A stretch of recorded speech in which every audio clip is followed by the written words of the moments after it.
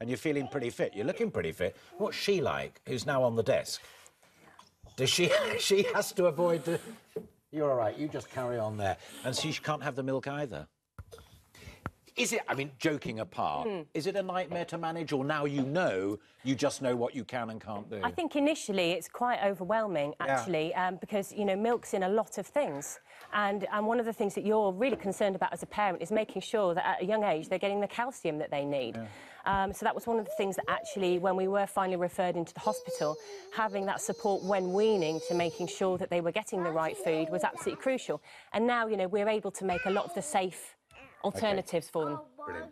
Good of you to share, and thank you very much indeed, all of you, for coming in. Now, football, and in just a few moments, Wayne Rooney, you stay right where you are, has announced his retirement from international football.